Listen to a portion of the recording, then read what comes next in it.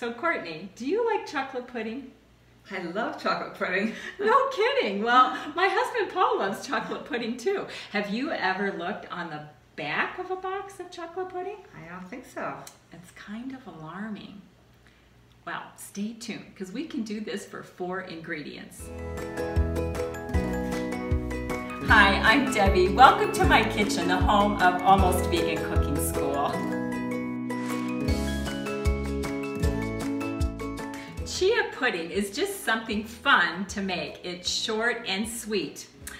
I'm going to be adding 1/2 cup of chia seeds, 2 tablespoons of cocoa powder, unsweetened, or cacao powder. Either one will work in this recipe.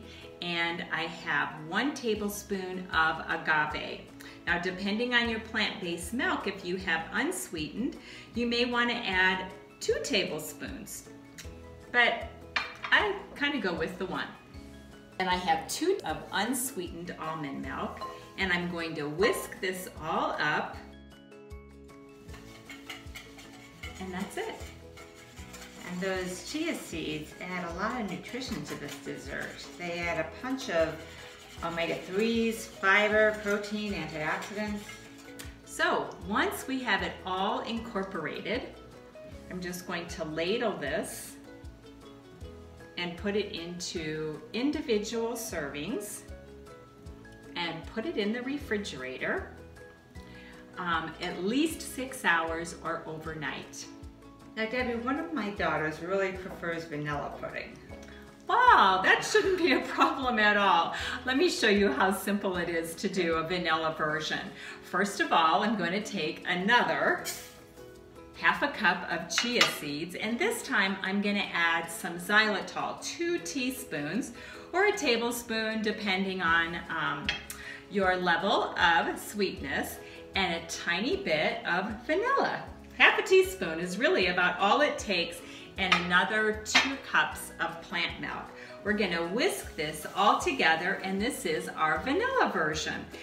Now in this case, instead of doing an individual serving, we're going to make a nice big bowl of vanilla pudding with all kinds of fruit, and let that set and firm up in the refrigerator. I've never worked with xylitol before. If we don't have that on hand, is there another sweetener we can use? Yes. Actually, I learned about xylitol by reading Dr. Michael Greger's book.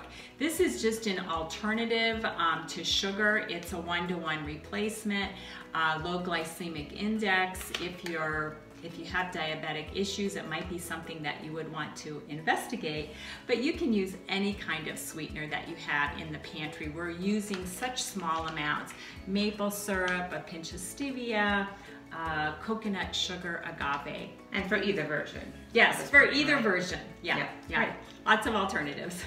The next thing, we have that beautiful bowl of fresh fruit. I'm just gonna pour our vanilla chia pudding on top and let that set.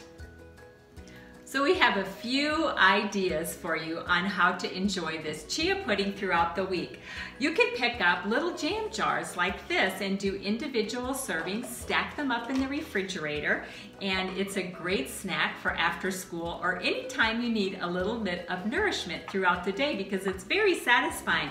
And I've topped these with all kinds of things: chocolate chips, raspberries, blackberries, coconut, even peanut butter with chocolate pudding is a wonderful combination, or bananas. And over here, well, this is another fun alternative. This is some matcha pudding. Matcha is a green tea powder, and we will show you how to make a matcha pudding and even a banana pudding, another favorite, in the description below. I hope you enjoyed this cooking class as much as we enjoyed bringing it to you. This cooking school came to be because there is so much good news to share about a plant-based diet. Become a part of our cooking school